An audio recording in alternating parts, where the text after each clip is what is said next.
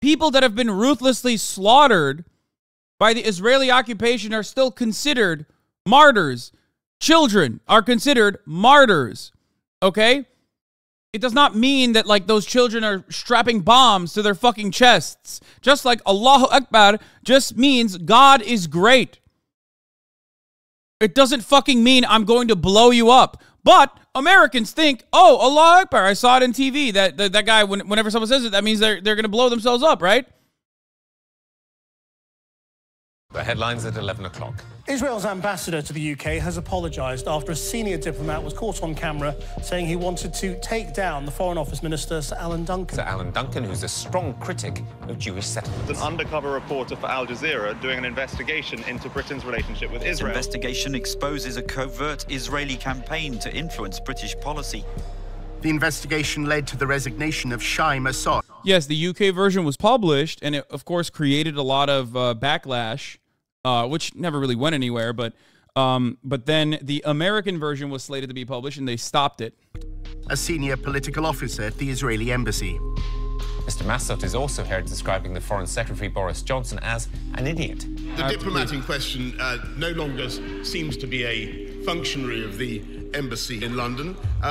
So whatever he may exactly have been doing here, his cover can be said to have been well and truly blown. At the same time, Al Jazeera had been running a second undercover operation. Some of our reporters' covert filming was included in the first series of The Lobby. His identity became known. Tony had spent 5 months inside the pro-Israel lobby in the United States. He'd impressed colleagues with his understanding of the Middle East. You have the resourcefulness and the depth, to sort of think strategically about this, whereas most people aren't able to do that. A prominent Jewish online magazine described Tony as the perfect gentleman who became one of the town's best-liked Zionist activists. You did amazing work here. The guys don't stop talking about you. They still talk about you. Tony threw elaborate parties, and apparently anyone interested in telling a story about sinister Israeli influence in America's capital couldn't have asked for a better guest list. I think Kleinfeld is the guy that went undercover, right? In a new edition of The Lobby, we investigate the role of pro-Israel advocacy groups in this country in the first of a 4-part series, how the lobby is being drawn into Israel's covert campaign to spy on American citizens.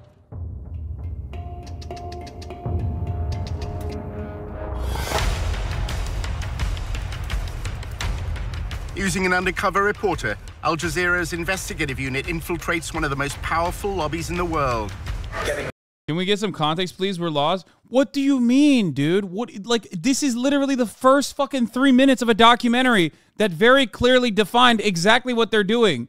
It is literally showing you the operations that the fucking... What context do you need? This is just a fucking documentary with an insider infiltrating one of the fucking Israeli lobbyist groups that show what level of influence and their and propaganda operations they conduct in the Western world. Fuck! What more context do you fucking need? I don't get it. Am I crazy? That's literally the context we needed. They didn't say any of that so far, I think. $38 billion in security aid to Israel matters, which is what AIPAC just did. We examine how the lobby, led by AIPAC, the American Israel Public Affairs Committee, has secured unwavering support in Congress. There you go. Congressmen don't do anything unless you pressure them. And the only way to do that is with money. What the lobby is all about is to make sure that Israel gets special treatment from the United States forever. That Mersheimer? But after occupying Palestinian lands for half a century, the pro-Israel lobby is facing a new challenge.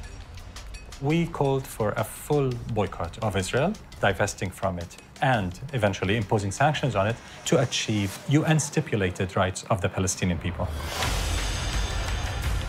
A movement to boycott, divest, and impose sanctions on Israel, BDS, was formed on American campuses. seems to be achieving its goals, threatens future American support for Israel. We believe in. Let me tell you something, okay? Boycott, divestment, and sanctions on Israel, okay?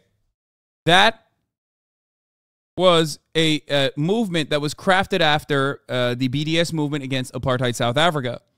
Israel, which also had an apartheid regime, saw its ally, South Africa, not be able to maintain its apartheid status because of the external pressure applied to South Africa.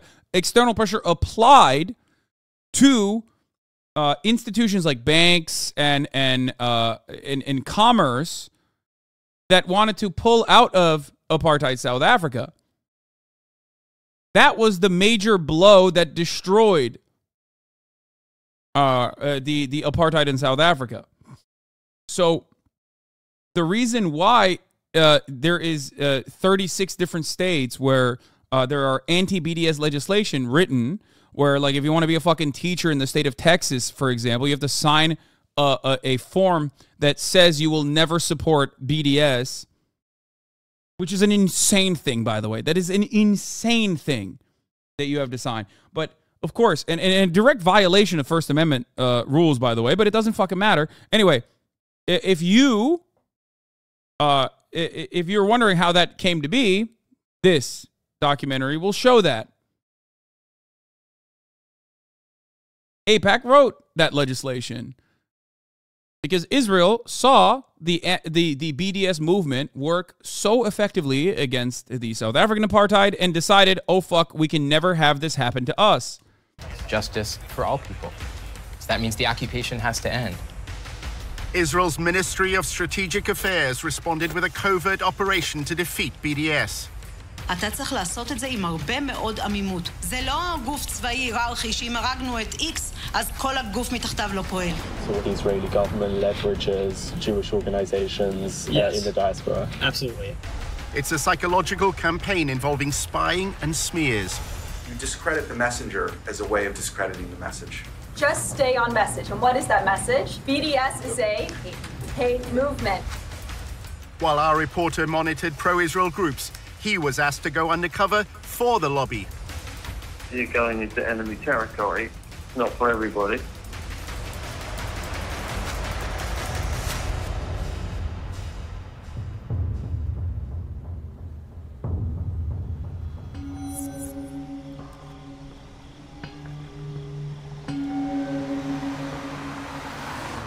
We are a different government working on foreign soil, and we have to be very, very cautious. We have 3 different sub-campaigns which are very, very sensitive regarding data gathering, information analysis, working on activist organization, money trail. This is something that only a country with its resources can do the best.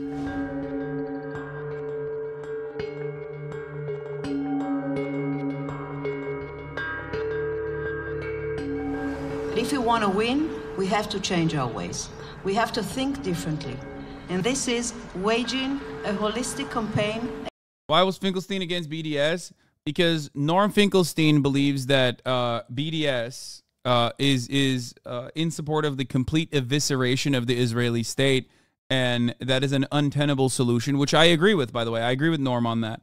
I think that there's 2 different conflicting schools of thought here. Okay, there are people like myself who believe that the boycott, divestment, and sanctions are to end the apartheid state, and some people who believe, and this is true inside of the BDS movement as well, that some people believe that this means the complete evisceration of the Israeli state, like Israel should cease to exist. Now, I don't believe that. Okay. I don't, and that was I think Norm's opinion might have changed as well, but overall, the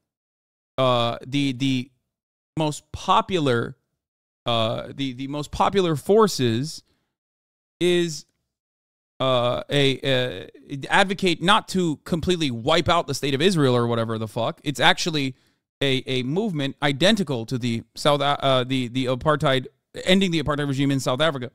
As you've said regarding abolition of the Israeli state in 2023, if you said this in 1950, you'd have a point, but it's 2023. It's unrealistic now. Yeah, exactly. As long as Israel exists, Palestine is not free. This is not true, okay? I think this is a reductive thing to say.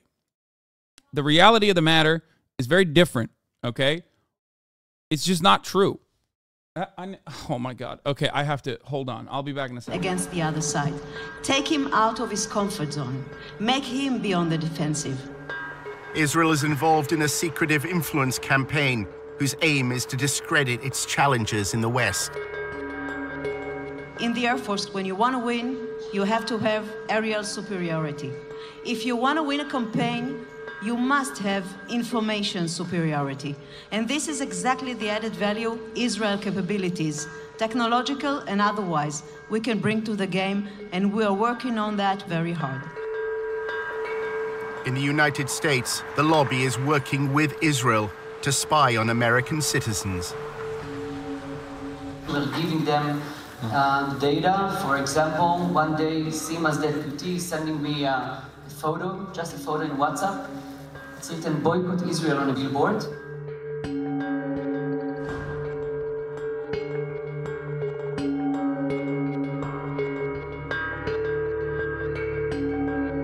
In a few hours, our systems and analysts could find the exact organization, people, and even their names where they live. We gave it back to the ministry. I have no idea what I did with this.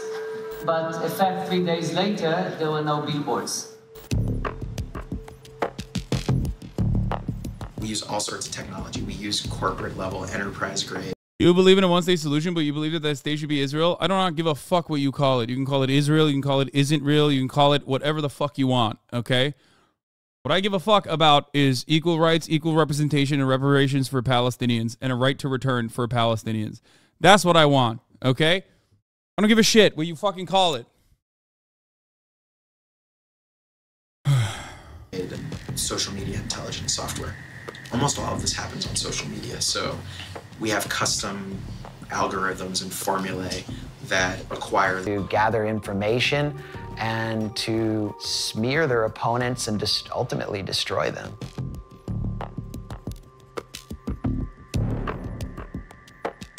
In order to understand how the pro-Israel lobby operates, you have to literally be a fly on the wall. If you can't obtain information publicly, you should try to get into the room through other means. Our undercover report... It's really interesting because, like, I've talked about this before when covering Who is America, right? Sacha Baron Cohen. If you remember back then when that first came out, and I love that show, if you remember, one thing that I brought up was how easy access was when you presented yourself as a IDF guy, Iran Morad. Like, these guys literally are so used to having this level of access. Everybody fucking chill out about Sidney Blumenthal's son, who obviously I do not agree with, okay? You know, some people can have good opinions on one issue and then wacky, kooky opinions on every other issue, okay? There's a lot of people whose brains broke during COVID. Yeah, it broke probably from a large sum of cash put in his pocket. Yeah, I'm not here to talk about that. Reporter Tony is British and Jewish and had recently graduated from the University of Oxford. He wrote articles and presented himself as a strong supporter of Israel. In Washington, he attended a course on the Israel-Palestine conflict. I'm from the UK, and I'm just taking a course at Georgetown here over the summer. He networked in the social circles of the pro-Israel lobby. Hi, I'm Rona. I'm Tony. Nice to meet you. Good to see you. I'm good. Good to see you. Hey. After building his profile, Tony was accepted on a training course in pro-Israel advocacy. Welcome to Fuel for Truth DC's second boot camp. Congratulations, everyone, to being accepted. What we're going to do right now is just kind of like introduce ourselves. I'm Daniel. After undergrad, I served in the IDF and the paratroopers for 2 years and worked at APAC for a year. One session criticized the UN agency that provides aid for Palestinians. Children are taught in UNRWA Palestinian schools to hate Jews. Another lecture dealt with the international... I love that because, like, the messaging has not changed. Like, I've heard that so many fucking times from UNRWA. UNRWA, with our dollars, UNRWA is teaching children to hate Jews. It's like, bro, first of all, they don't hate Jews. They hate Israel, okay? And that's number one. And you know what's radicalizing them into hating Israel? Not the fucking UNRWA schools, but instead the bombs that killed their fucking mothers and fathers. That might have something to do with that. I don't know. National media. Confronting media bias. During the last war, a lot of times videos are circulating of bombed areas or spotting media bias. MSNBC, Vice News, Fox, RT, Vox. Every ounce of Western media is biased against Israel. A lot of it's from Syria. Nah, you're reading into it. Yeah, it could. I mean, dude, black people in apartheid South Africa hated the apartheid regime. It's so crazy. They must have learned it at school and not like learned it directly by being subjected to untold amounts of violence and terrorism, state-sponsored versions of untold amounts of violence and terrorism. Yeah. Syria, from Iraq 10 years ago, all this stuff. In role-play workshops, they were instructed how to respond to criticism of Israel. Can I have a volunteer? Apartheid walls cutting off Palestine. Boycott Israel. Divest from Israel. Sanction companies that do business with Israel. It's kind of odd that you call it a wall, given that like 90% of it is a fence. This is a photo. I see a wall. Got it. Why can't Israel do more? It's so funny because they're teaching the people to be better debate lords on this, like literally to like disseminate misinformation. Do you see the reintegrated one-state solution as a unitary federalist or plurinational form? I am thinking of Bolivia with increased autonomy for indigenous peoples. I don't know. I don't think that would work anyway. Dude, hold on. Let's just Our watch undercover this reporter played the role of pro-Israel advocate. Israel is doing a lot to help the Palestinians. I say actually Israel is doing all the best that they can, but you know, it's a tough situation. The businesses in Gaza can't freely send their trucks into Israel to sell their goods. I think you. Hasan, why do you not cover the woman in Gaza screaming and blaming Hamas? Says Stormtroopers 98Z. This is what, look at it. A perfect demonstration. A perfect demonstration of what's going on in the chat, okay? Get the fuck out of here, you fucking Nazi freak. Beyond parody, dude. Yeah. Beyond parody. Just straight up coming in here to be like, whose side am I on today? Who do I hate more? Jewish people because I'm an anti-Semitic Nazi, or Muslims because I'm a Islamophobic Nazi? I don't know. Play both sides. I love a guy having like 1488 Nazi Hitler face as their fucking username, coming in here and being like, why don't you talk about the gruesome acts of Hamas? Like, I find that that's actually a misconception. They do allow their trucks, and what they don't allow is dangerous material. Okay, stop. How is this domestic spying legal? Replace China or Russia doing this and the massive government would be up in arms? First of all, Russia and China do this as well, obviously. Every fucking large power in the world does this. The difference is Israel's allowed to do this because Israel's agenda aligns with ours. That's it. Israel as a state is basically another facet of the American military engine, the American espionage machine. There's a lot of information sharing that occurs between Mossad and CIA, okay? Jeffrey Epstein is a great example of a person who has who may or may not have worked with both of these agencies. I don't know. I mean, maybe someone should ask why Piers Morgan's guest that came after me, former Israeli Prime Minister Ehud Barak, was spotted at Jeffrey Epstein's, rape palace in New York in 2016, many, many years after everybody knew that Jeffrey Epstein was a convicted sex trafficker and a pedophile. Why was he secretly going in and out of Jeffrey Epstein's rape dungeon in New York? By the way, the Epstein being Mossad was a Joe Rogan thing. Wait, no, it's not a Joe Rogan thing. Joe Rogan, Jeffrey Epstein may have been CIA or Mossad spy. Joe Rogan is a fucking dumbass. Just because he said this as well does not change that reality.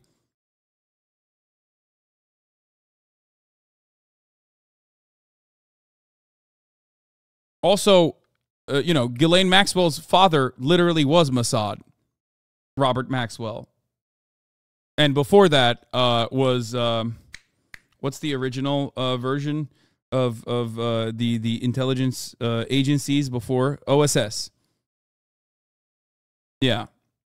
You're a dumbass? Wait, what?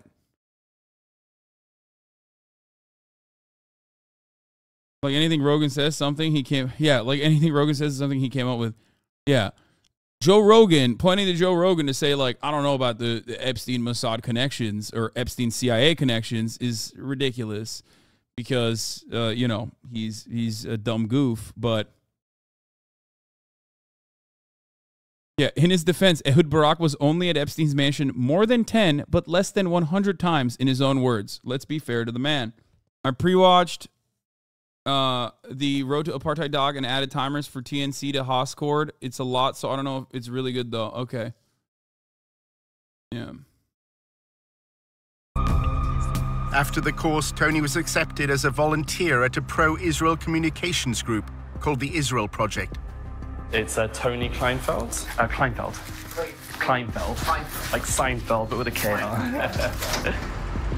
The Israel Project, known as TIP, describes itself on its promotional videos as a strategic communications group. At TIP, we believe we've found the answer. Thank you, Chatter, by the way, for the TOS. Israel's enemies have left the battlefield of the Middle East and are now fighting on the battlefield of public opinion. What you have with regard to the United States and Israel is a special relationship that is unprecedented in recorded history. Not simply that the United States gives Israel a tremendous amount of economic aid and diplomatic protection. It gives that aid and protection no matter what, right? It's not conditional. And the Israel Project will go to enormous lengths to achieve that end.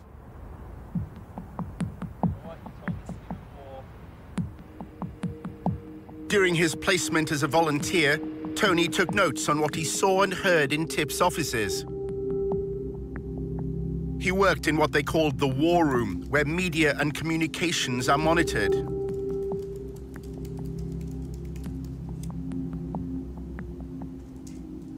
Staff described having contacts at numerous media organizations. Their primary means of influence is by forging friendships with reporters. Chatter asks, does that mean any country in the Five Eyes countries could get away with this? Not necessarily. I don't think it's the same. I think the level of control that America has over Israel, and I mean, I guess vice versa as well, but the collaborative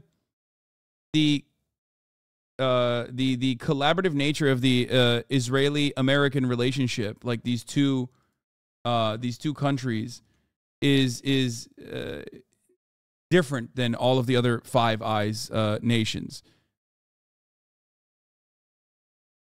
Like, I don't know how else to describe it. Like, it's not.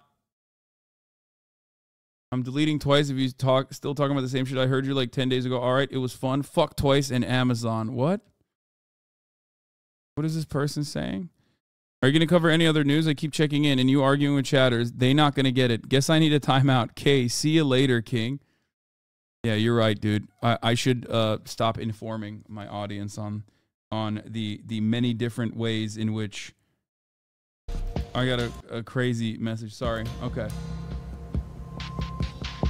One employee claimed that during talks on the nuclear deal with Iran, TIP applied pressure on the Associated Press news agency to change a headline. Is it because of Israel's strategic location they get all this breathing room? That, and also, I think the collaboration between the Israeli security apparatus and the American security apparatus is a little bit more than like the Australian intelligence. Like, I'm thinking like strategic location, Australia would be the closest to, and New Zealand obviously would be the closest to what we're talking about. Like, Canada is already America's hat. The UK is already America's little child. The only one that is like, I guess, strategically important as far as its location goes is the New Zealand and Australia because of its proximity to China. And even then, I don't think that they could, I don't think they have the same level. Like I don't think Japan right now could get away with the stuff that Israel is doing, for example.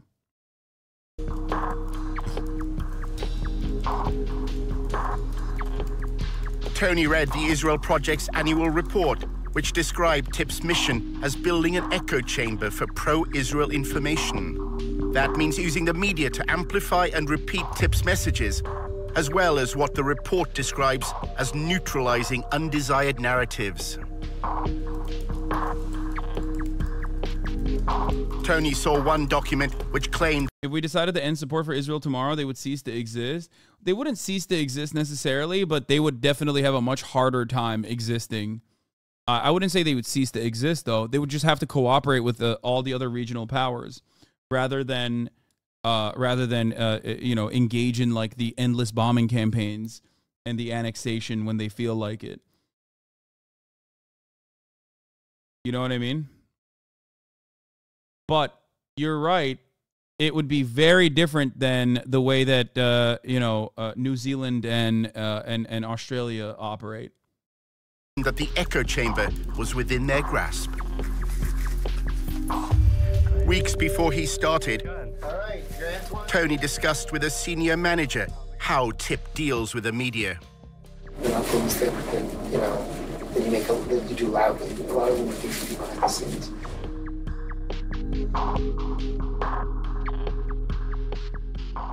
You can get a lot more done by making questions get asked by journalists. And if you create it from multiple directions at the same time through multiple journalists, then you create a kind of sense of crisis. We develop relationships with a lot of alcohol, to get them to trust us. The basically messaging on the following BDS is essentially kind of a hate group targeting Israel. They're anti-peace. We try not to even use the term just because it builds their brand. We just refer to boycotters. The goal is... Which is wild because, like, that's why even in a community such as this one, more people are aware of the top of the hour ad break than they are aware of what BDS is. And every time I bring it up, people go, whoa, BDSM, BDSM. Like, they've very effectively suppressed any kind of communication on even the mere mention of this, like, very important, peaceful movement against apartheid South Africa that was successful against apartheid South Africa. And people don't know the history of it, and they don't even know it even exists, right? But the top of the hour ad break does exist. And if you don't want the top of the hour ad break to exist, all you need to do is subscribe for $5 or for free with the Twitch Prime by connecting your Amazon Prime account to your Twitch account.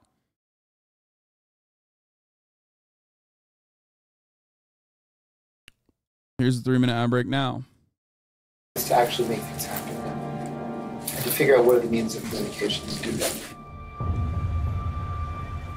In 2005, Palestinian civil rights groups sought a peaceful means to protest against Israel's occupation. They identified goods from Israel and called for their boycott. The BDS movement was born. BDS adopted a nonviolent strategy because we think it is morally consistent and very effective. I think, isn't this guy like on the terror watch list too now or something? Against an enemy that is extremely powerful militarily, we called for boycotting Israel, divesting from it, and eventually imposing sanctions on it, as was done against apartheid South Africa, to achieve basic Palestinian rights under international law. Hey, free Palestine! Long live Over the past decade, BDS has grown around the world. By campaigning for Palestinian civil rights in land controlled by Israel, BDS believes it has exposed a deficiency in the moral defense of the Jewish state. BDS is saying that what Israel has to do is treat the Palestinians in its midst the same way it treats Israeli Jews. The problem is that if Israel does that, there are more Palestinians, or there will be more Palestinians inside Greater Israel than there are Jews. And that means that if you had a system where everybody was treated equally and there was one person and one vote, that you would no longer have a Jewish state. The secretive Ministry of Strategic Affairs, based in the Prime Minister's office in Jerusalem, was given a mission: establish a covert campaign to defeat the BDS movement. אנחנו אחראים על המאבק בתופעה, ובמסגרת זו יש לנו 4 רגליים: התראה, הרתעה, התקפה והסברה. אז אני אגיד לך שכשאם אתה רוצה לנצח בניהול מערכה, אתה צריך לעשות את זה עם הרבה מאוד עמימות. כמו שכשעבדתי על סוגיות צבאיות, כמו חיזבאללה, או כספי טרור, או סוריה, או כל מדינה אחרת שאיתה בעבר ניהלתי מערכה מולה כקמן. לא הלך מה אנחנו מתכוונים לעשות. השארנו אותו בעמימות. Didn't Dr. Ofer Kassiv have criticism on them when he was on the stream? Yes. There is a fear that BDS in and of itself could be... Omar Barghouti literally lives in Israel. Yeah, I remember reading something about him recently that like his like not allowed to he doesn't have freedom of movement any longer or something. Hold on. What was it? What happened to Omar Barghouti? Let's see.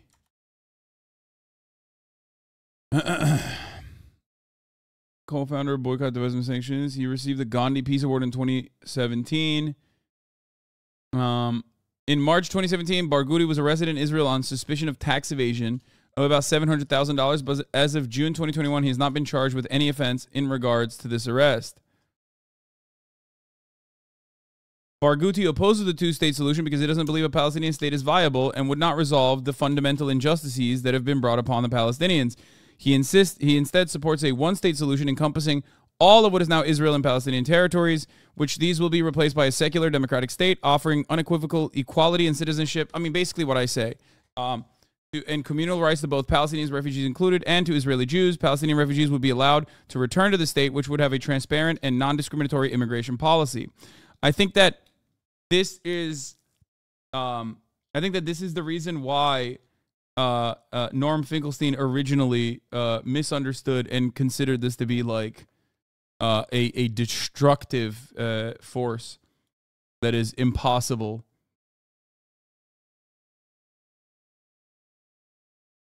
Yeah, oh, he has travel restrictions. Sorry. Chatter, who said Omar Barghouti lives in Israel. In 2016, the Israeli Interior Ministry refused to renew his travel permit, limiting his ability to travel abroad, and informed him that due to evidence of his center of life being in West Bank, his permanent residency rights were under review. In March 2016, Israeli Interior Minister Arieh Deri was quoted as saying, "I've received information that his life in Ramallah and that his life is in Ramallah, and he's using his resident status to travel all over the world in order to operate against Israel in the most serious manner." I mean, basically, a lot of the counters to BDS is the same great replacement things that you hear, which is that, oh, if you want a one state, like a one solitary secular state, that means you want Jews to be ethnically cleansed. How are they going to do that? By allowing Muslims and Palestinians to come back to this new formation of the state where everybody has equal rights, and then they will be able to. What are you going to do when Israel removes you off this platform? Go to cake? See, this is what is really frustrating about this conversation. This is infinitely more complicated than the way you present it, okay? Like, people aren't stupid. I don't want to speak out of my ass here, but the idea that you think that, like, you can, you know, that like, Israel is going to personally remove me from this fucking platform is psychotic, dude.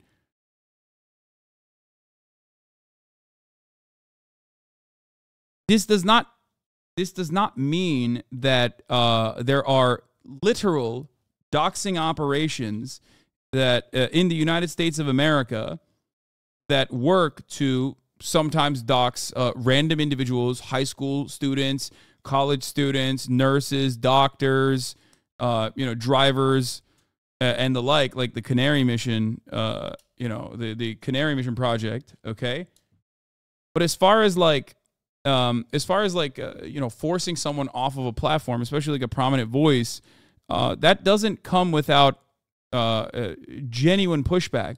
Eye of Palestine is a great example of this.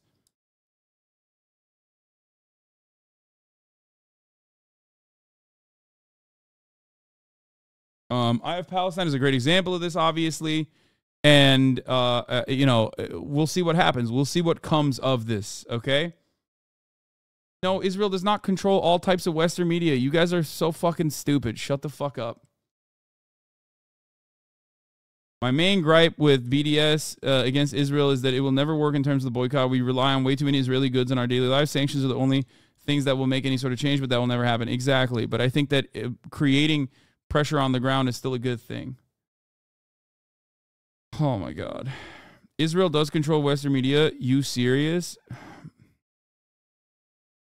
Brother, the Western media is incredibly biased towards the Israeli position because the Israeli position is identical to the American position. The Israeli state, being a genocidal apartheid state, is quite complementary to America's interests in the region. That's it. Okay? Shut the fuck up. There is no cabal. Okay? You're quite literally watching how there is no cabal, and this is a complex sequence of very legal, above-board American institutions and American instruments and governance that Israel utilizes, just like many of our other allies do for different things, okay? In this video in and of itself. If it was a fucking cabal, then this video would not exist. Does that make sense? There would be no reason for this because everyone would be like, what do you mean? We love Israel because we are being mind controlled by the Jews or whatever the fuck you think is happening. Government ministers attacked me in person. One of them. Thank you. That's a great one too. Saudi Arabia does it as well, if you want another example, okay? But nobody's talking about the Wahhabist cabal, okay? Like, you think it's an accident that Mohammed bin Salman puts on his fucking big boy jeans and comes to America on the eve of like before the Jamal Khashoggi assassination, and then has interviews with The Atlantic? How did that happen?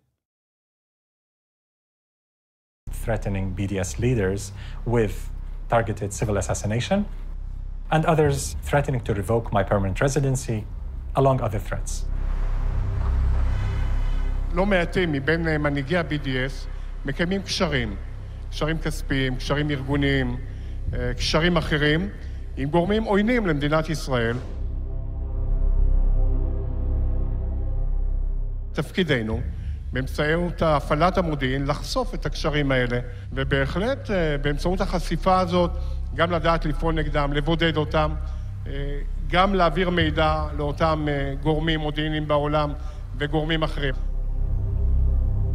ישראל חייבת לבצע סיכול אזרחי ממוקד במנהיגות ומול פעילי ה-BDS. The campaign includes monitoring the activities of American students. Yeah, that's a good take, by the way. Yeah, chatters be like, Ari Emanuel is the most powerful person in Hollywood and Jewish, so therefore Israel controls all media. Except, like, chatters also don't realize that I'm literally represented by Ari Emanuel's agency. You know what I mean? Like, even if someone is a Zionist in a position of power, it still doesn't, like, it doesn't work in the zero-sum way that you think it does. Okay? You weren't able to finish your thought about what Dr. Ofer Kassif had to say about BDS. I think that there's a lot of counter propaganda against BDS that like unconditionally says it's anti-Semitic. So much so that I think a lot of people think it is. Like a lot of people just like kind of run with that. You know what I mean? That will get no pushback. What do you mean, what? Anyway, let's continue. אנחנו עכשיו למשל נמצאים בתהליך שלם של ליצור תמונה כוללת על הקמפוסים. אם אתה רוצה לנצח תופעה, אתה צריך לדעת להיות עליה בעליונות במידע וידע.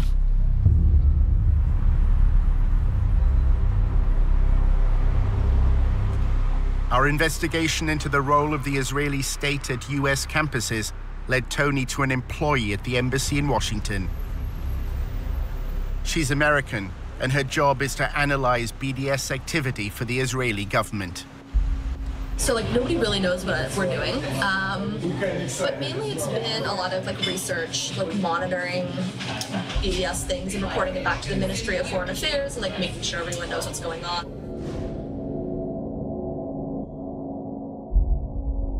Like, okay, one thing I have to mention here is that, like, we, in some ways, we literally fucking look at, oh, by the way, here, I have to point out something, by the way, about Boss Man over here. Endeavor's Ari Emanuel, WME, William Morris Endeavor's Ari Emanuel denounces Israeli Prime Minister Netanyahu after deadly weekend attack. Now, of course, his perspective is not because, like, you know, he just, like, he's saying it's a massive intelligence agency failure. And he's correct on his position, but, you know, that doesn't mean that, like, we are in agreement. Like, I wouldn't say he's an anti-Zionist. You know what I mean? But again, like, it's not a morally corrupt Bibi Netanyahu exposed Israel and its people to rape, death, beheadings of children, murders of fathers, mothers, grandmothers, and he did it to stay in power. I just think it's time we get rid of this man.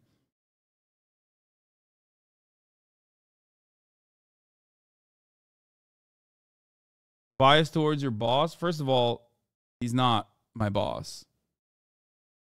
And I also don't like his brother, who currently is living my dream of being the American ambassador to Japan.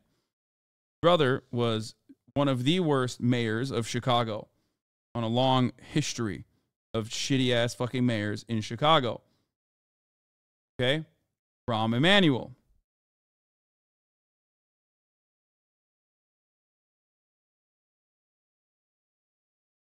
But agents aren't bosses. They need a lot of research done and stuff like that. When they talk about it in Knesset, like usually I've like contributed to what the background information is.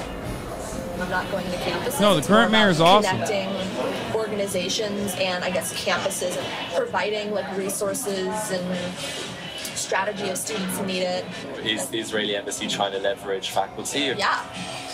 We're working with several faculty like advocacy groups that kind of train faculty, so we're like helping them a little bit with like funding, connections, bringing them. Oh, fuck. One thing I wanted to say is, like, regardless of the ominous music and shit, like, a lot of this is exactly how lobbying works, okay? I just want you to understand that as well. Like, this happens in every facet of American interest. It is certainly not exclusive to Israel. I think this is, like, I guess the only difference between this and other forms of advocacy is that because Israel is like an American forward operating base in the region, that they can get away with doing a lot more and also demanding a lot more support as well. Them to speak, having them speak to diplomats and people in the MFA that need this information. So I kind of want to be that resource to show students, like, we appreciate what you're doing, we see what you're doing. Here's some information if you need anything at all. We can connect you, just kind of be that person there for you. Julia was president of the pro-Israel group at Davis, which is part of the University of California. Davis began as a center for agricultural studies, and some claim lobbying is a core to democracy, but I feel the opposite. What do you think about lobbying in general? Claims lobbying is a core to democracy.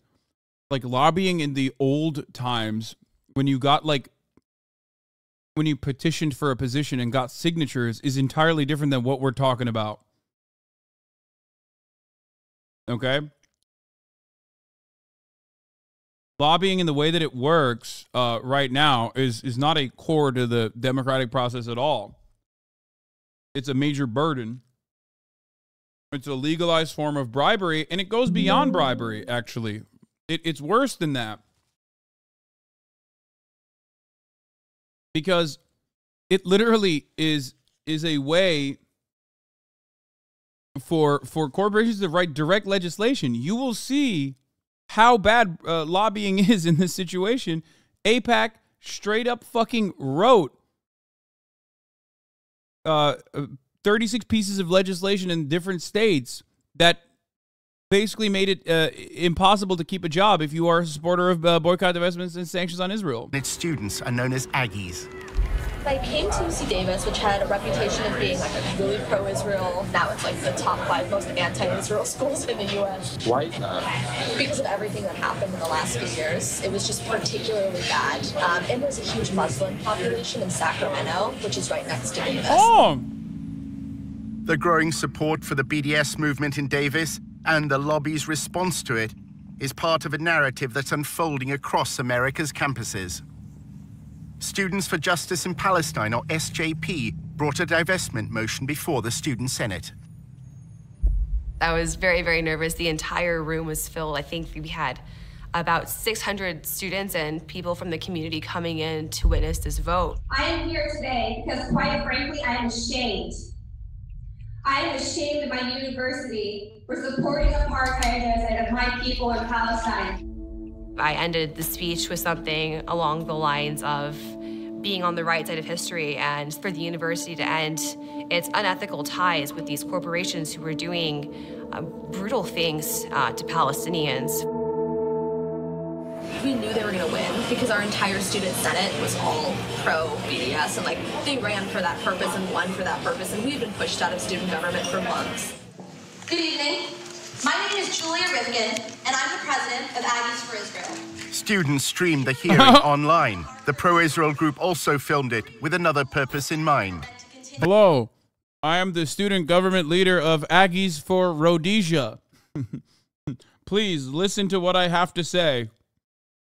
Their videos would play a key part in the story that was to unfold in the days ahead. I was waiting to see what she would say. I was waiting for a blow to come my way, and that blow sure came. We have been ignored and disrespected year after year, but we have never been silenced. We are a beacon of peace and inclusion on a campus plagued by anti-Semitism. The talking points were that the resolution was anti-Semitic, that it was divisive. If it's divisive...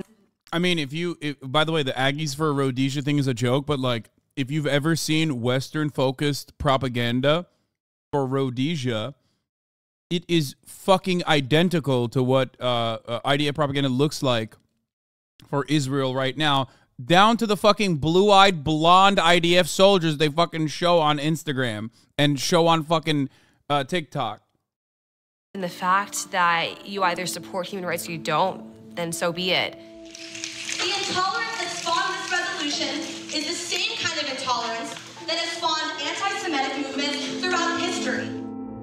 The entire thing looked very rehearsed, very, very aggressive, almost comically so.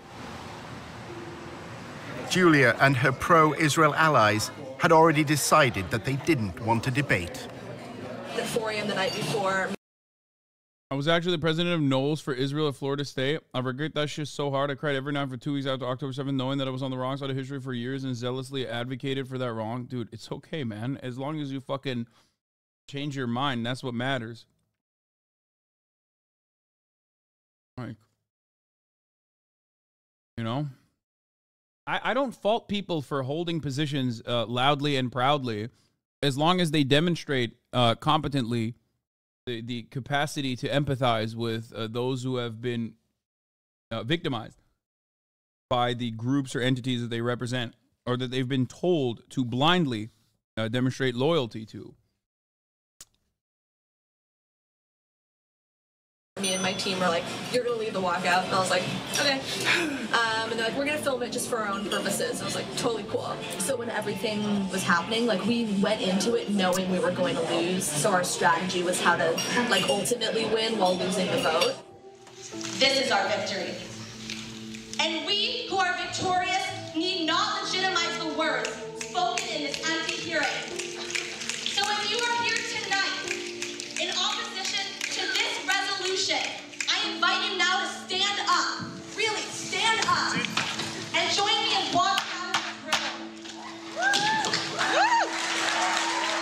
That was a wowing moment. To have them just stand up, everyone just kind of was like, what's going on? It was very shocking. As they were leaving, it was just a very big rush of relief to not have that tension, those bad vibes in the room. And so we started cheering, actually, and it was a great moment. You're standing in the back, it looks like some seats have opened up. But the passing of the BDS motion proved to be just the beginning of a bigger story. In part 2, how the lobby worked to undermine the student decision. Those swastikas, who did them? We don't even know.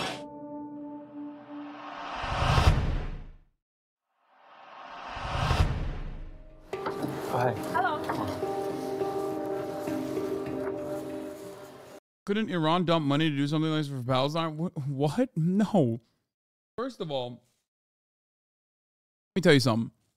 I don't think Iran wants a fully fleshed out Palestinian state. Okay?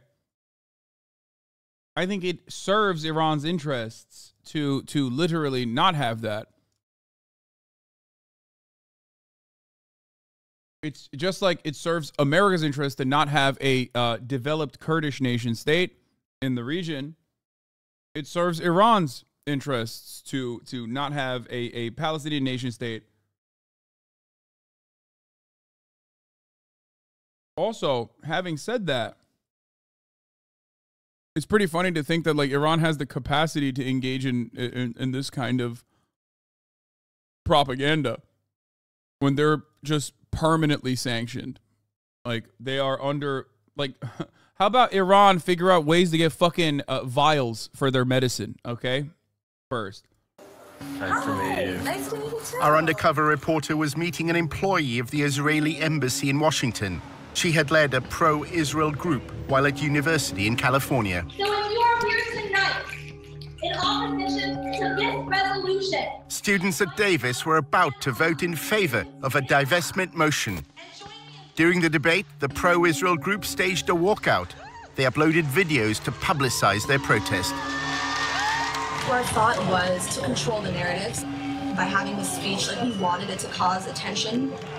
We wanted everyone to see us walking out to show that, like, this doesn't represent us or shit about this. So that's how we kind of formulated it.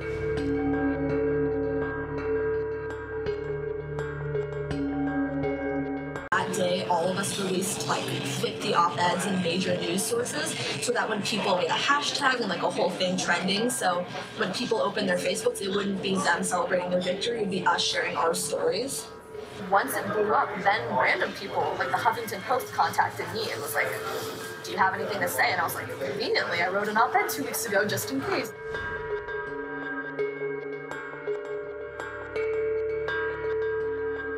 People who weren't involved in anything, like their entire newsfeed was Israel stuff, and like that was what we wanted, because that's how we got the word out there. How do you delegitimize the other side? Delegitimizing them. Kind of through that lens of taking over and like making them sound crazy at their game. The student senator who's Muslim made a Facebook status saying like Israel will fall, like Sharia law is taking over Davis, like we love Hamas, like that kind of status. So that happened. Like, that's a joke, right? Like, this person is making a fucking joke, but it doesn't matter. Like, it's like very obvious that you can just take that and go, well, he's Muslim and he's saying that, so he must mean it. We had been called terrorists and told that we were Hamas sympathizers, that we want to bring Sharia law to campus and things like that. See, there's motherfuckers in the chat still saying doesn't look like a joke to me.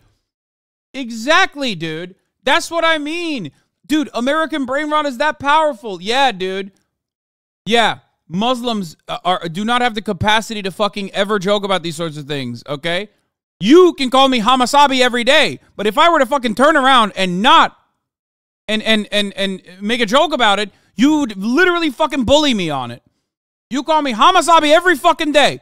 I sit here and I take it. I don't say this is fucking disrespectful. I don't say this is Islamophobic. The moment that I ever adopted that and went like made a fucking subtle joke in that direction, immediately, oh, dude, look at this guy. He's making light of Hamas. What do I always say? Those who defend Palestinian emancipation cannot be careless or callous in the same way that those who defend Israel's genocidal actions. This is just the truth. You cannot be callous. You cannot be careless. You can't even have a moment of fucking joy or humor. Anything and everything you say will be used against you. And not just against you, mind you. Used against whatever cause you are advocating for. There is a very clear, flagrant double standard in this regard. And that double standard is not simply an Israeli double standard or a Zionist double standard or a Jewish double standard or whatever the fuck people think it is. That double standard is caused by 20 fucking years of manufacturing consent to dehumanize Arabs and Muslims so we can justify America's actions in the Middle East. Okay? Those who are black, those who are brown, those who are Latino in this community know this as well. Those who are trans know this as well. You can never make a joke about transing the youth. I can because I'm not trans, right? But if you are trans and you make that joke, someone will fucking take it and take it seriously. Just like when I make jokes about the Great Replacement, when I say I am doing great replacement by fucking your mom. Psychopathic right-wingers will take that seriously and go, look at him, he's doing genocide.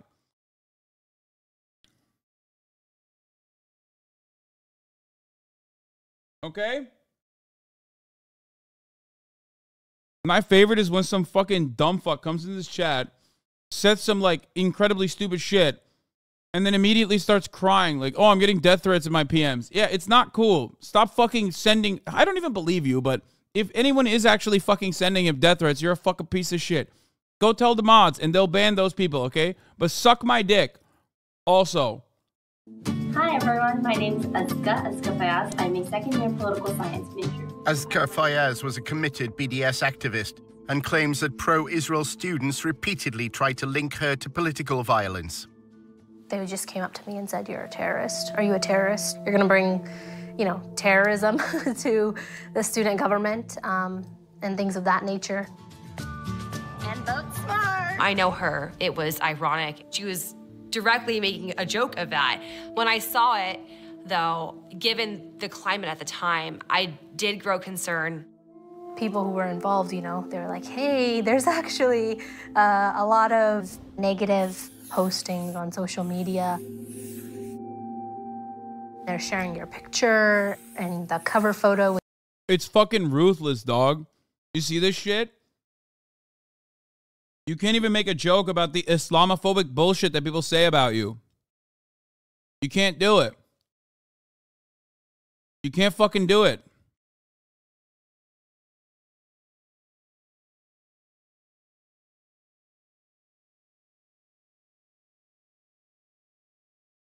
Which is wild. Because they can say whatever the fuck they want about you. Even in their criticism.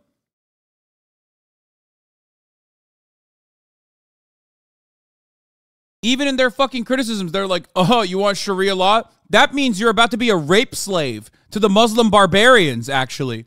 Like, what do you mean? What the fuck are you talking about? Sharia law means being a fucking rape slave to the Islamic hordes. You fucking animal. Where did you come up with that? Did you go to the fucking racism factory to come up with that take? You fucking asshole. Even in the fucking condemnation, you're being a fucking animal, you know? Hayvan. With your caption, it's turning really ugly. That caption was reposted and retweeted over and over and over. Yeah, look. Shut the fuck up. I would say anti-Semitic pro-Hamas should burn in hell, but she's a Muslim, so that's redundant. Like, it's such a funny fucking thing to say. It's like when Ben Shapiro and, like, right-wing reactionary clown asses go, queers for Palestine? More like chickens for KFC, am I right? It's like, shut the fuck up. I know what you think about. I know what you fucking think about queer people. We can see what you have said. Guy on a fucking particular subreddit, I know what your perspective is. You're a fucking animal. over again.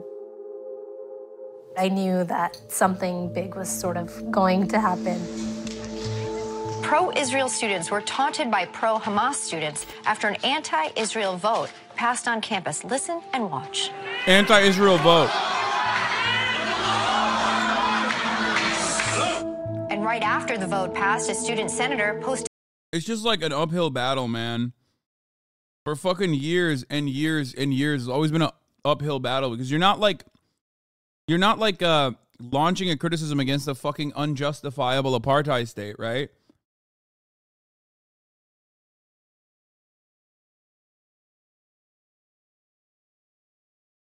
You also have to go against white supremacy, which is an, antiquated institution that is completely calcified in American existence. You have to go up against Islamophobia, which was played a prominent role in the justification for the Iraq and Afghan occupation.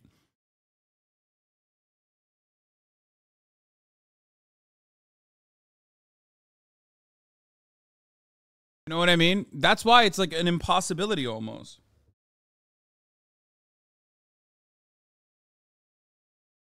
Which is why I can't help but admire the resilience of the Palestinian people, both in surviving under this brutal occupation and apartheid structure, but also for nevertheless resisting and continuing to advocate for their existence and for their humanity, no matter how difficult that battle is. It's unimaginable. Posted this on Facebook. Hamas and Sharia law have taken over UC Davis, BRB crying over the resilience. I don't have the capacity to bring Sharia law to the University of California, Davis. I don't think any of us really do have the capacity. But you want it, right? They wanted to try to make me look as evil and violent as possible. How can we use their words out of context in such a way that their victory doesn't seem so victorious anymore? Conveniently, like the divestment video just happened to do that. Like when they all started shouting Allahu Akbar as we were leaving, like that was really nice for us in a way because like we caught them. Just, doing what they're doing. See? She knows. She knows. That's it. That's a perfect demonstration. Like, when you say God is great, it automatically triggers the fucking racism gene that all of these fucking Americans have. So she knows. Oh, they already look scary. And then they fucked up by saying Allahu Akbar. You know?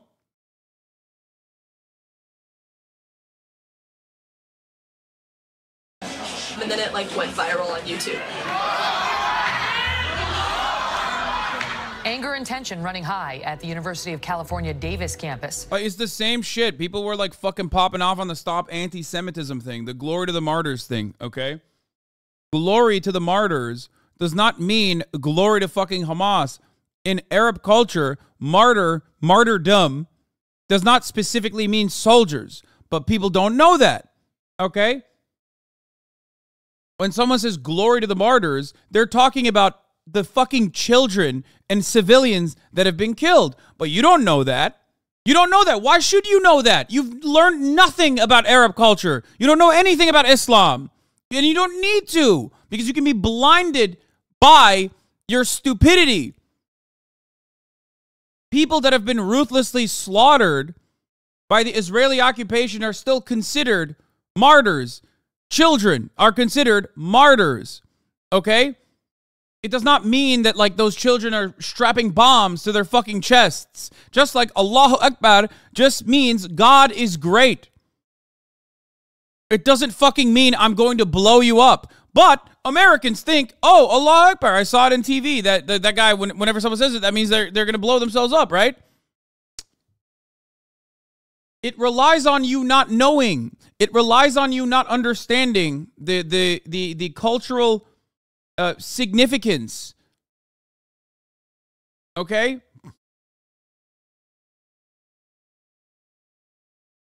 I'm reminded of that time when that fucking valedictorian said, instead of saying like, God, what was it? Like, I remember the valedictorian that once said like Allah instead of God, and everyone fucking freaked out. Allah just means God. Yeah, she said one nation under Allah.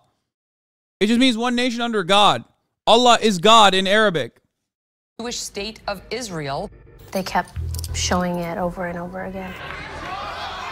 And then they just said that the Muslim students forced the pro-Israel students to leave the room.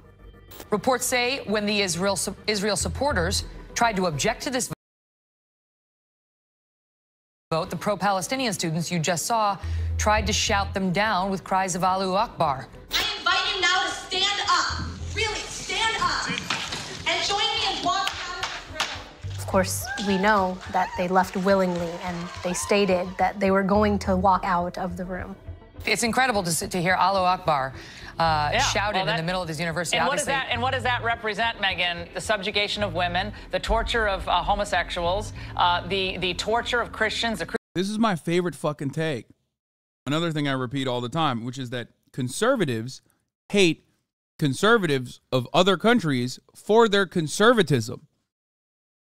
It's like, bitch, what are you talking about? You literally believe the things that you claim Muslims believe across the board, which already is not true. Unironically, Muslim Americans are more tolerant to the LGBT community than white evangelical Protestants. You fucking asshole. Crucifixion of Christians. That's what it has come to represent. And that's what they're shouting. The pro-BDS activists at UC Davis then faced another crisis. 2 days after a resolution passed, unfortunately, someone defamed the Jewish frat house and had painted swastikas all over it. Outrageous, just not acceptable behavior at all. What was upsetting to us, however, was they had the media there right away. Disturbing discovery for a UC Davis student. Jewish students found swastikas painted on their fraternity house in Davis. These swastikas were discovered that morning and around 10 a.m., my best guess, and I believe the news media were there by 11. Pro-Israel students say they feared recent events would lead to this. This week has been sort of a bad week to be Jewish on campus. After years of heated meetings, a student body passed a resolution Thursday urging UC Davis to end any... Brother, I'm sorry, but if you think that it was Muslims who did that and not just like literally a fucking Nazi, I don't know what to tell you. Okay? Like the idea that it's like, oh dog, watch out, really bad week to be Jewish on campus. Someone drew a swastika outside of our fucking fraternity. Also happens to be happening at the same week as the BDS protest movement. It's like, hello? Why would that fucking literally be... Why would those two things be aligned with one another? Unless you have a specific purpose of trying to marry the two. The Nazi could also be a Muslim? Yes, infinitely less likely, okay? Before you fucking screech about the Grand Mufti in Palestine or some dumb shit... The notion that, like, the notion that contemporary Muslims, okay, are aligned with Nazi ideology is a psychotic one. I know there's photos. There's always photos. You'd be like, oh, well, these guys Heil Hitler. Look, there's that one fucking shop in Gaza that is like the Adolf Hitler shop or whatever. You're actually wrong. If you think that contemporary Muslims, the contemporary Islamic world, is not completely aware of the fact that neo-Nazis in the Western world want to wipe them out, I don't know what to fucking tell you. Fuck! Let me tell you something. Okay? Yeah, swastikas drawn by Muslims are essentially zero compared to swastikas drawn by white supremacists. That shit was drawn by a skinhead. Exactly. The idea that Jews in America should be afraid of Muslims and not neo-Nazi white supremacists is a psychotic opinion. and vice versa. The idea that Muslims in America should be afraid of Jews in America and not neo-Nazi white supremacists is also a psychotic fucking take. It's not statistically accurate. It's not a real fear.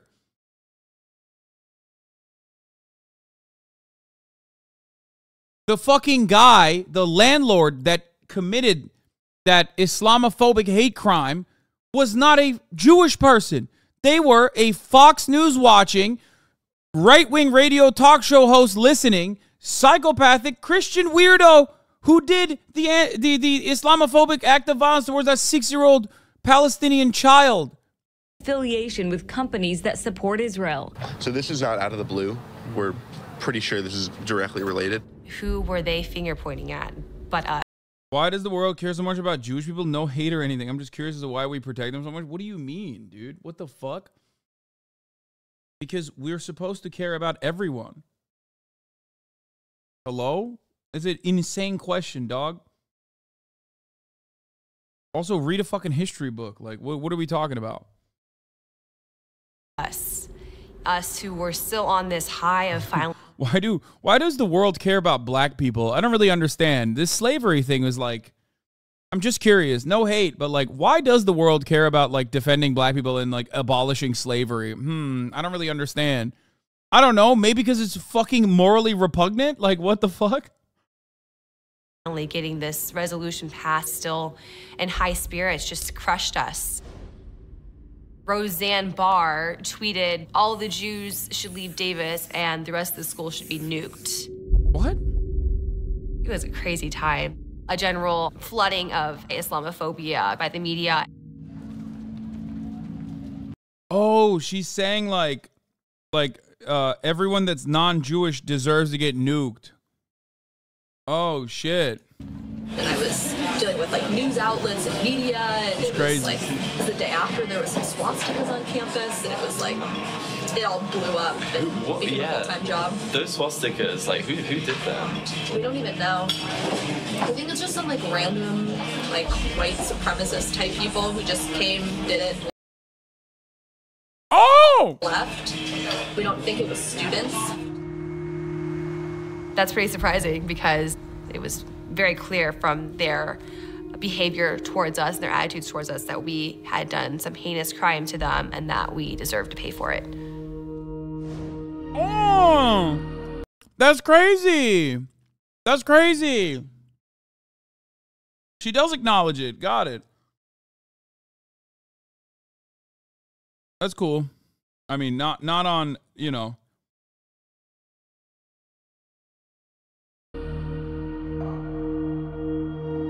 Students who were part of the divestment movement painted swastikas on the fraternity.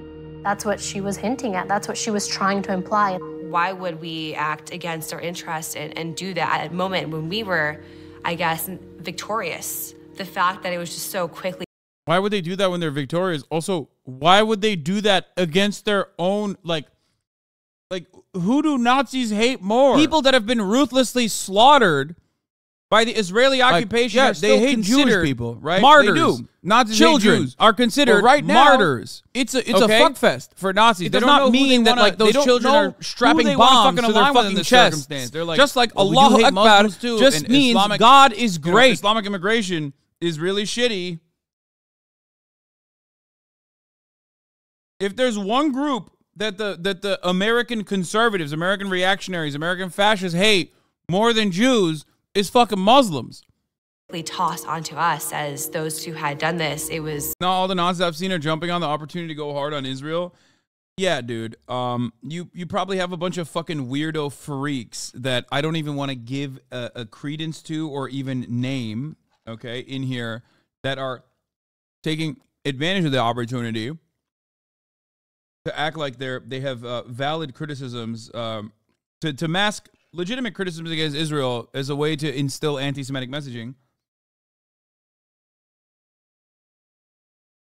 But we know who the fuck they are, and we don't watch them, and we don't listen to them, and we know that they're an unserious and inconsistent and also fascist freaks. Damaging. It was hugely damaging. That was kind of our strategy. A lot of it was media-based, which is like kind of my interest in BDS. And I would say that's like 99% of what it means to be successful. That happened. Then there was another swastika. It was just like every day something new was happening, and I had to... It was weird because they won. Yeah. So you'd think if they would win, why would they do Exactly. that? Yeah, it's interesting. So, well, that was kind of our whole strategy, is we knew they were going to win. Were you in touch with the embassy, or were you in touch with like any groups? Pretty much all of the groups. Not the embassy, I guess our consulate. As well as the Israeli consulate in San Francisco, Julia's anti-BDS campaign had the guidance of several pro-Israel lobby groups. Stand With Us helped us a little bit in terms of actual research on the speech. They gave us some like legal research types. You can be critical of Israel being genocidal without it being anti-Semitic. What they're doing is vile. Wait, you know that, you understand that like the Muslim students didn't draw a swastika, right? She's just saying she very openly used that, you know, insane, because neo-Nazis hate Muslims too. Stuff. I'm always biased and want to work with AIPAC, so they kind of helped for like moral support. And David Project helped us a little bit. It was more help like gaining contact in like the media world. I guess we needed money to pay for somebody to film the speech. Like we had a Davis Faculty for Israel group, and like they were hugely helpful to us. They would, you know, because some of them were retired lawyers, so they'd write legal documents for us. They knew the administration. They were tenured. They had pull. Despite the passing of the BDS motion, the governors of the university known as regents are under no obligation to abide by the students' vote. As for that resolution to boycott Israel, well, UC Regents issued a statement saying they will not even entertain the idea. After looking back on everything, I feel a little creepy because of what happened after the vote. People that were affiliated with the group just were smeared and had to deal with these very personal crises of the world calling us terrorists and the world thinking that we were this spiteful hate group. It's pretty unequivocal how organized they were, how brutal and ruthless that narrative was, and how it affected us in the end.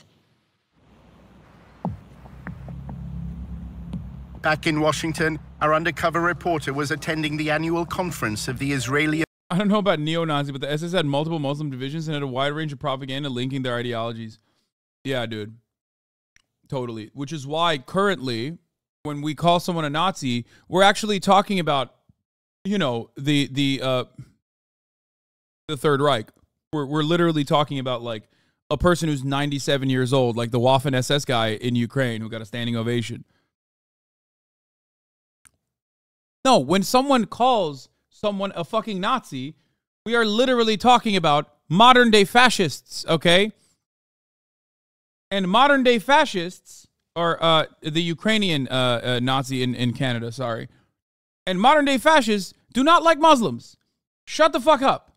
There are far more fascists in Europe right now in support of Israel than there are fascists in Europe right now in support of Muslim immigration. Shut the fuck up. Bibi Netanyahu has collaborated with all of them. That's crazy to me. To act like this is not just a reality is so crazy, dude. Especially when you think about like Anders Breivik and his manifesto, or the Christchurch shooter and his manifesto and what he was trying to do. Like, who do the fucking Nazis hate more, dog? Who do you think? Are we really having a debate on fascists not liking Muslims? Yes, apparently we have to have this debate because there are dumb motherfuckers in here who think it's like relevant to the current situation at hand that the SS also featured like Nazi Muslims. Yeah. Hey, you know who else? Okay, if we're going to talk about collaborating with Nazis, you know who else tried to collaborate with Nazis? The Leahy Brigade. Okay? one of the most important, formative Zionist brigades, also tried to collaborate with the Nazis and thought maybe the Nazis will actually give us a Jewish nation state. So does that say anything about the fucking Zionist movement? No. So shut the fuck up, dumbass. The American Council. El Kurdo says, why never comment on what Erdogan does in Kurdish areas? I do. You just have never heard of it, or you're just in here to fucking cry and complain and act like I don't do that so you can get a fucking clip out. Talk about it all the time, actually, and have in this process, too.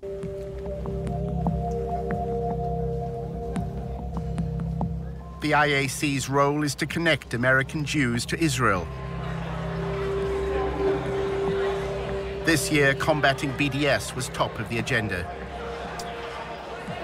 I think we need to worry. The polling isn't good, and all of you probably know it. If you look at the polls, the younger you get on the demographic scales, the lower support for Israel is.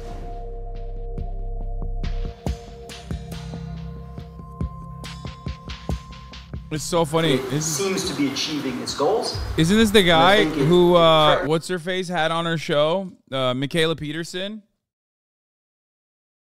Like, we were going to watch that video as well.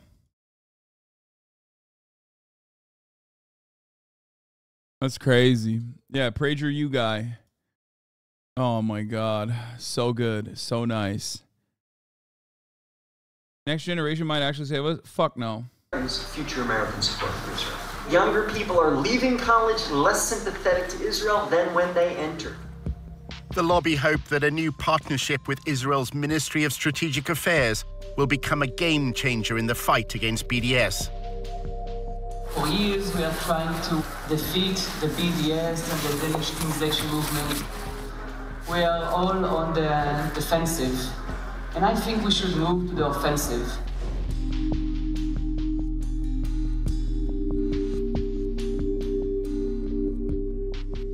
Using especially cyber and internet tools to try and defeat this ugly movement.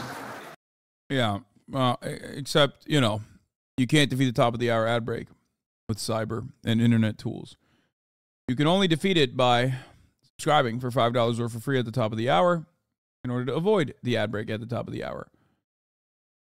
Here's the 3-minute ad break now. I'm really honored to present my partners here, Brigadier General Sima Vakengil, the Director General of the Ministry of Strategic Affairs. Sima, please.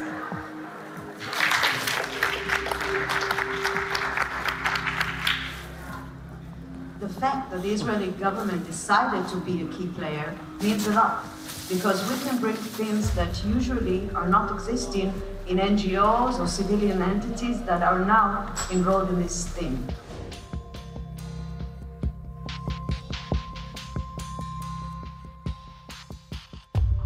The Israeli government can look at the bigger picture and actually create this coordination and cooperation. We are the only player inside the pro-Israeli network who can actually say that he's filling the gaps. The Israeli official described to members of the lobby the first phase of the covert war. Ambiguity is part of our guidelines. That's why I'm not going to say anything too much about each one of the legs.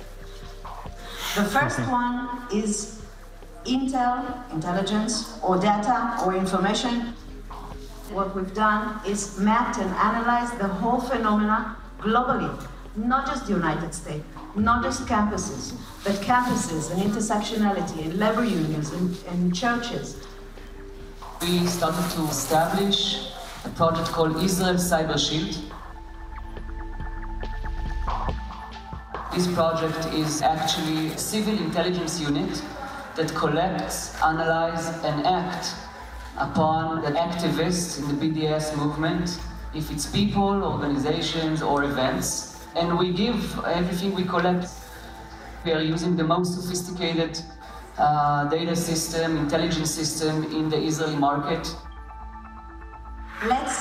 Yeah, they have incredible, like an incredible surveillance apparatus, which they sell to other countries. It's so like, I think, what was it? One is called Pegasus, where it's so over-encompassing that the American government literally has told them to not use it anymore, but it doesn't even fucking matter because the American government also secretly purchases it from the Israeli government, which is wild Many countries around the world use it.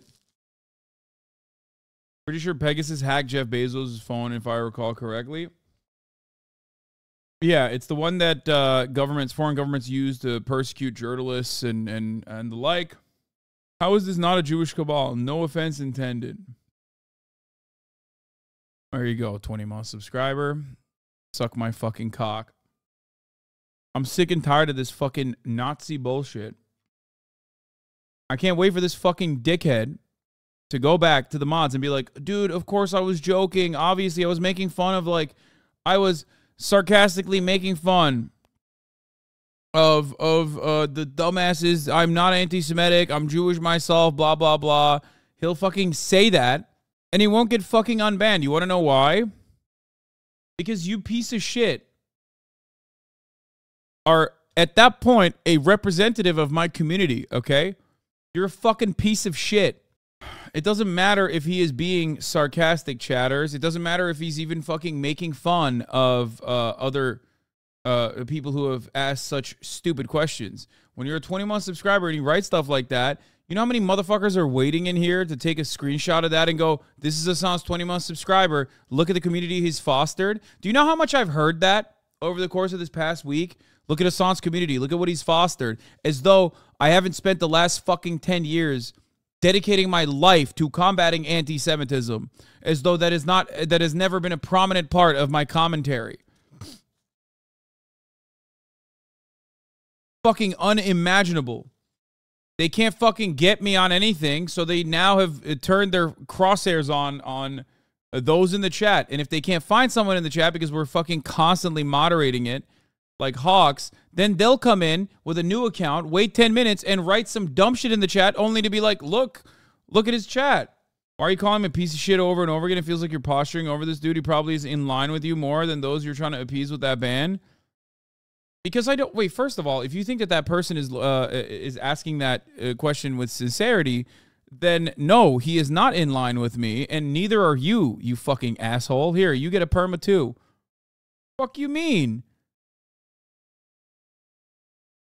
Listen, brother, if you are a believer in a Jewish cabal, then you are an anti-Semitic person. It's that simple. There is no Jewish cabal. There is a cabal of capitalists. That's it. Some of them can be Jewish. Most of them are white Anglo-Saxons for the most part. But this notion that they are operating in a monolithic fashion, the Jews are operating in a monolithic fashion at the behest of Israel, is a silly anti-Semitic, nonsensical bullshit. The amount of Reddit and Twitter posts about your Discord and chat is insane. I thought you were overreacting, but holy shit, I don't think chat knows how insanely obsessed they are. Yes, dude. There are probably 700,000 messages spamming by over the course of like 3 to 4 hours, okay?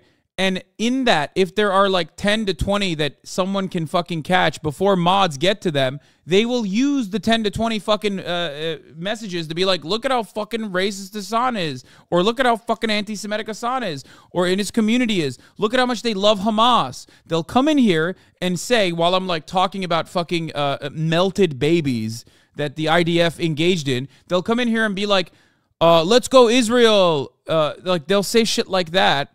Okay, and then they'll get banned because it's like very obviously being said in a way that is contentious. And then they'll turn around and go to a subreddit and be like, I just got banned from the Hasan place for the HasanAbi chat for simply saying, let's go Israel, or for posting the Israeli flag. Well, look at these guys. They're Nazis. Yeah, you've spoken so highly of the Discord. Definitely reflects you. Exactly. I've only threatened to nuke it every fucking, and have nuked it in the past multiple times. You have to be a little bit impressed by the effort they put against you. It must mean that you actually have an impact if they feel the amount of effort is merited in countering you. No, it has nothing to do with my impact and everything to do with, like, how unhinged they are. It sucks. I wish they would use it for good. I wish we could unite against, like, common foes. You know what I mean? Like, spend some time fucking shitting on Ben Shapiro in the same way instead of cyber-stalking me, you fucking freaks. Jesus Christ. Especially because a lot of these people also then say, well, we're aligned, actually. But I just care more about what Hasan is saying because he's doing this as a detriment to the movement, This is the movement I care about. That's why I spend 0 time shitting on fucking Ben Shapiro in comparison to all of my days in the HasanAbi broadcast, in his chat, in his Discord, screen recording everything that's going on so that I can use it against him. It's crazy. It has nothing to do with the merit that I bring to the table and everything to do with like the mania of my haters. Anyway, let's continue with this. Take the defense activity that we're doing and make it into proactivity and offensive activity. Israel has used cyber sabotage. We suffered from intense denial of service attacks, hacking attacks on our websites. Israel decided to go on cyber warfare against BDS publicly. They said, we shall spy on BDS individuals and networks, especially in the West. We have not heard a peep from any Western government complaining that Israel is admitting that it will spy on your citizens. Imagine Iran saying it will spy on British or American citizens. Just imagine what could happen. The Ministry of Strategic Affairs brings together this group called Screen recording Discord is so funny. Same type of weirdo who will pose a teen online and sex and predator for months and be like, yeah, I busted this weird guy. He was sending me weird stuff for months.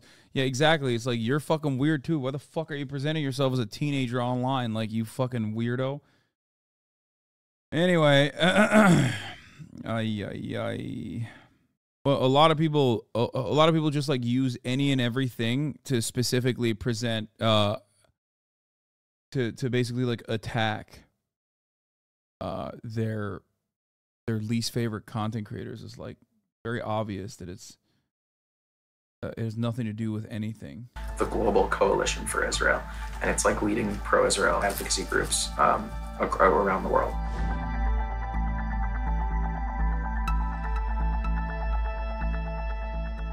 My view and the view of Israel's Ministry of Strategic Affairs, which we coordinate with sometimes, where we communicate with sometimes, is like Europe is lost and it's basically over. And like they're turning a lot of attention now to the US because they feel we're on your path.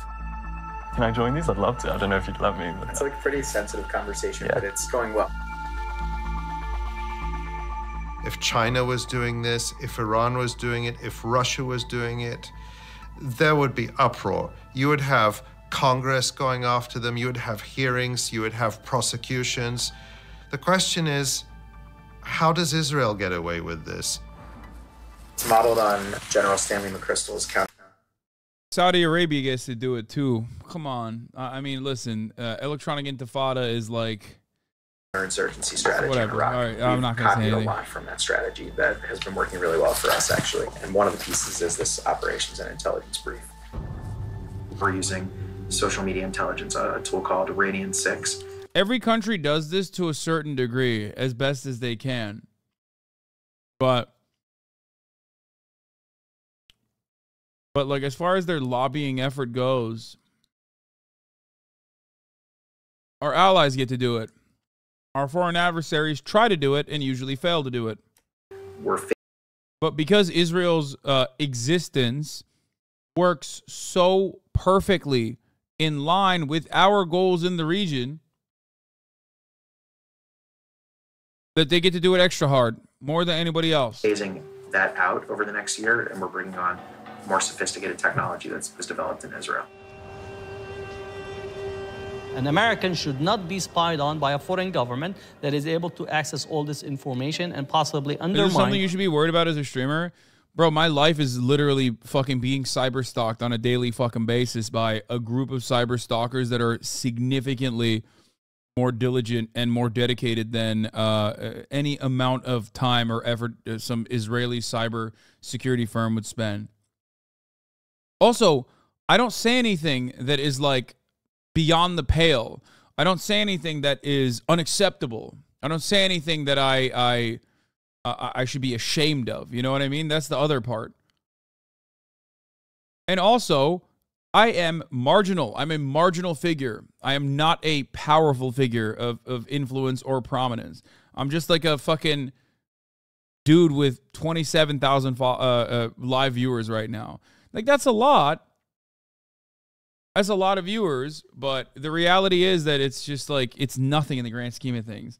If you have multiple billions of dollars that you want to fucking target on ads and a propaganda machine, you would much rather ensure that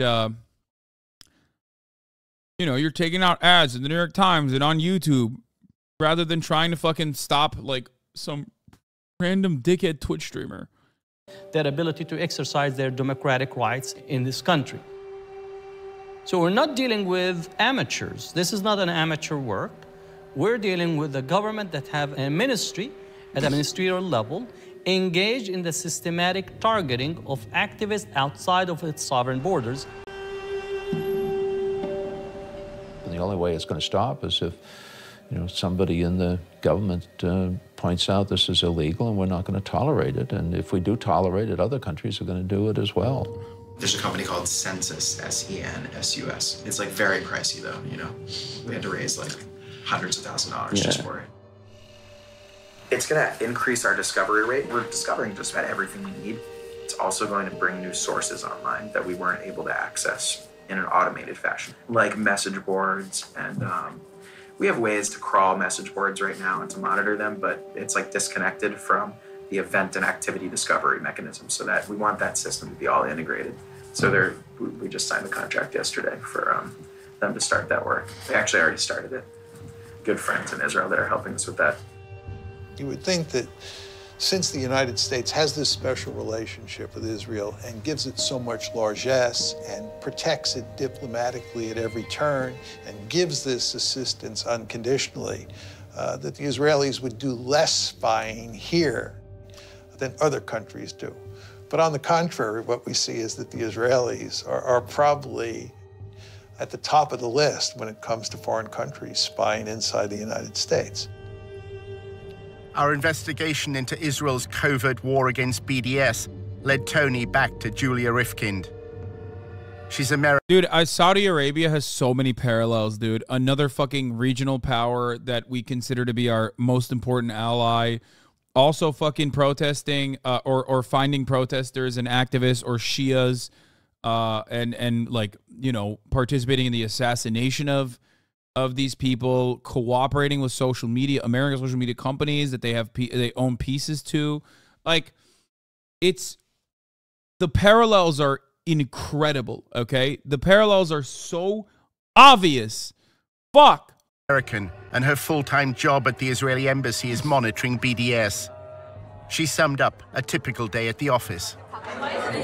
Gathering intel, reporting back to Israel. That's a lot of what I do. Is report back to the Ministry of Foreign Affairs, Ministry of Strategic Affairs, and like make sure they have the right information. It's in Knesset of like what's going on here. So that's why I do a lot of like reporting. I talk to Not nearly as successful as Israel when it comes to changing public opinion and astroturfing online spaces. Yeah, of course, because Saudi Arabia is a Muslim country. Also, Israel didn't do 9/11, so there's like a couple different reasons. But in the post 9/11 world, a bunch of dudes that dress like they do in Saudi Arabia are never going to be able to get Americans to go, yeah, actually, I vibe with that guy. From tons of organizations, just trying to get the information that I could to report back and kind of like just talk through some of the issues with those people, see what their plan was, tell them maybe some ideas we've had, give them our support, the behind the scenes way. Wow, it just looks like the state of Israel is employing little spies, and you can't take a breath without Israel hearing about it. This lady really loves admitting to everything. Yeah, well, what the fuck is anybody gonna do? You know what I mean? It's not like this, brother. This documentary was not even allowed to be released. Like, what are we talking about? That like Electronic Intifada had to fucking release it after finding it themselves. So, like, it don't matter about it. That's why it was funny when that guy, the fucking Harvard professor, was like, "Wow, like I'm actually you know, in fear that like I might lose my job over this, but like I want to grieve for Israel." And it's like, dude, come on. Like, anti-Semitism is a real problem, okay? Anti-Semitism is a real problem. Anyone that tells you that's not the case is fucking silly. They're a silly bitch. But like, you think you're gonna lose your tenureship because you support Israel? Really? On what fucking planet do you live in? Crackhead planet? What the fuck are you saying, dude? Hello? Really? You're gonna lose your tenureship at fucking Harvard for defending Israel? Are you out of your fucking mind?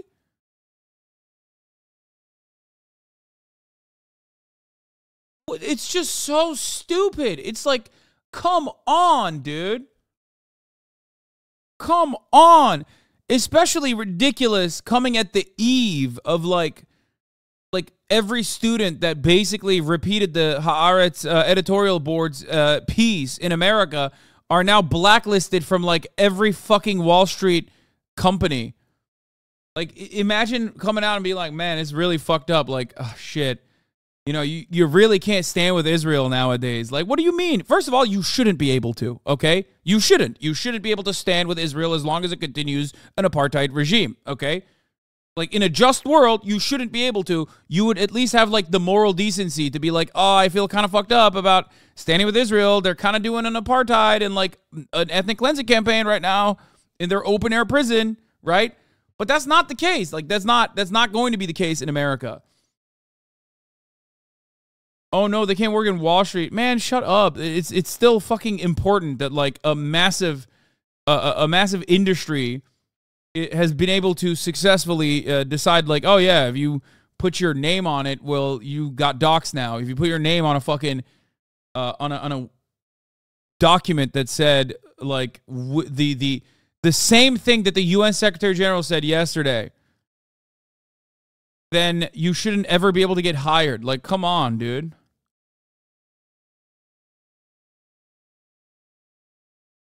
Yeah, we're talking about this. Well, yeah, you can't be a teacher in Texas if you're pro. If you're too, you can't be a teacher in Texas if you're too pro-Israel. Oh, you mean you can't be a teacher in Texas if you're too, if you're pro-Palestinian. Like literally, there's a legal design for this. Israel's trying to make the UN Secretary General resign now for saying the violence of October 7th did not occur in a vacuum, which is true. Yeah. StopAntisemitism.org is awesome, though. They are pretty funny. I love them. Like, they do the... Was it Stop Antisemitism that, like, finds an anti-Semite of the year? And, like, they'll... Oh, here, we got anti-Semite... Anti-Semites of the week. Mahmoud Abbas.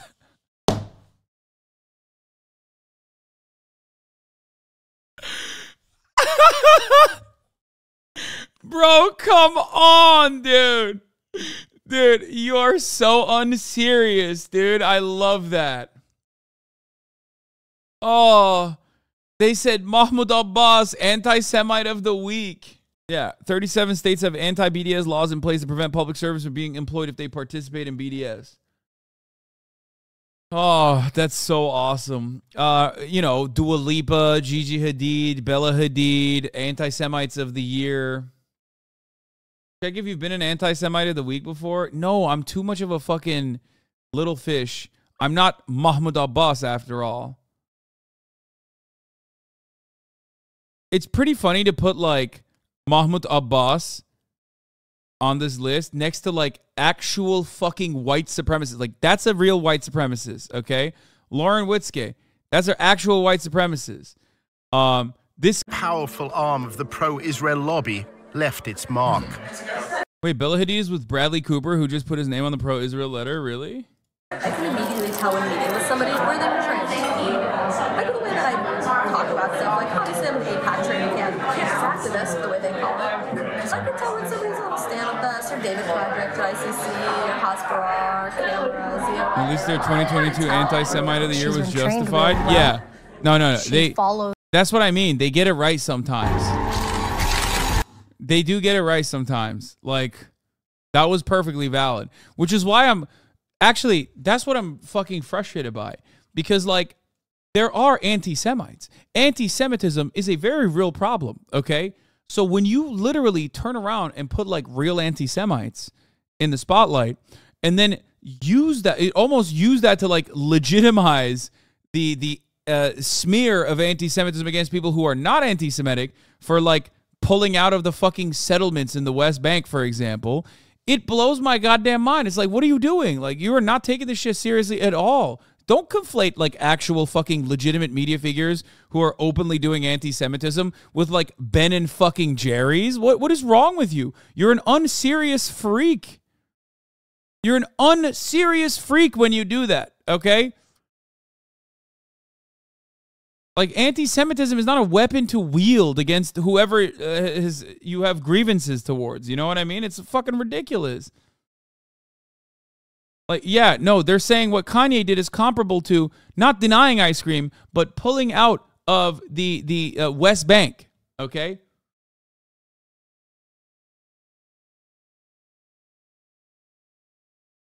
Which, by the way, is not anti-Semitic. Like, pulling out of the West Bank is moral and just. It's what Israel should do.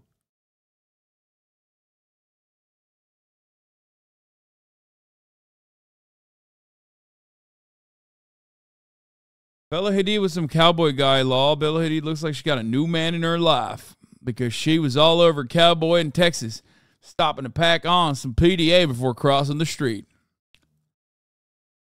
Yeah, maybe that's why she's too busy fucking not condemning Israel's violent war crimes against Palestinians. The commands that she has been given by Too busy kissing cowboys in Israeli Texas. organizations, and she follows it really well. I pretty much, all my friends work at APAC, all of them. So whenever we have events at the embassy, and there's like, oh, we should invite APAC people. It's like a joke that like, obviously I'm gonna be the one to like write all the emails down. So whenever they're like, we have to submit names of like lists for events, mine's like.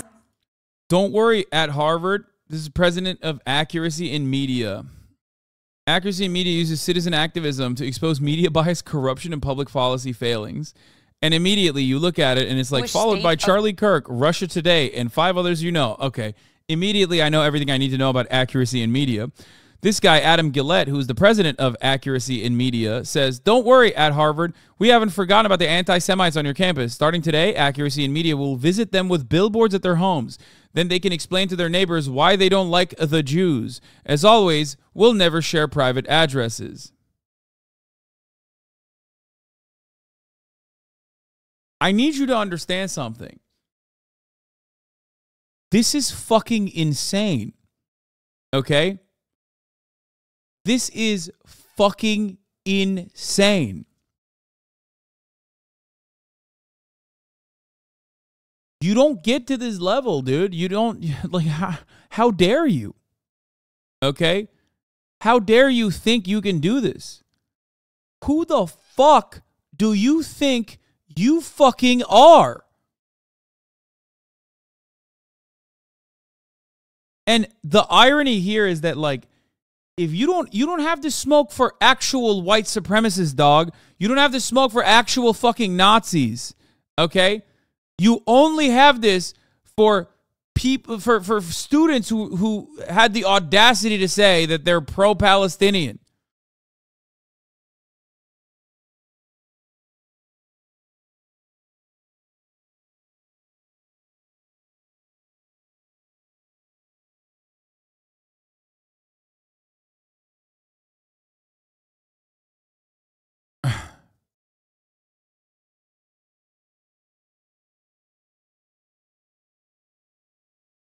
I don't know who the fuck this guy is, but what a fucking freak, dude.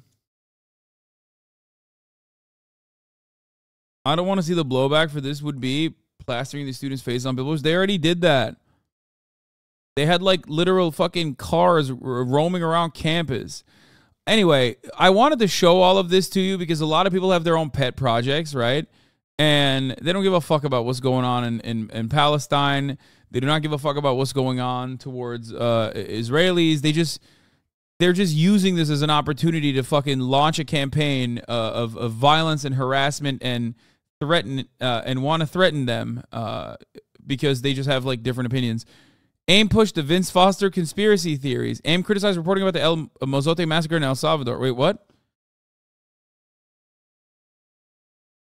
Wait, AIM supported the Vietnam War. Accuracy in Media blamed the media bias for the U.S. loss in the war. During the Reagan administration, they criticized reporting about the El Mozote massacre in El Salvador. During the Clinton administration, AIM pushed the Vince Foster conspiracy theories.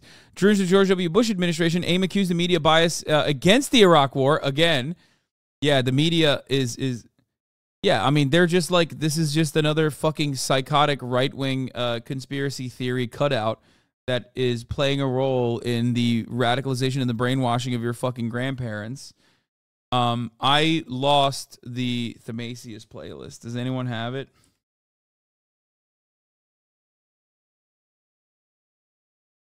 Someone send it to me.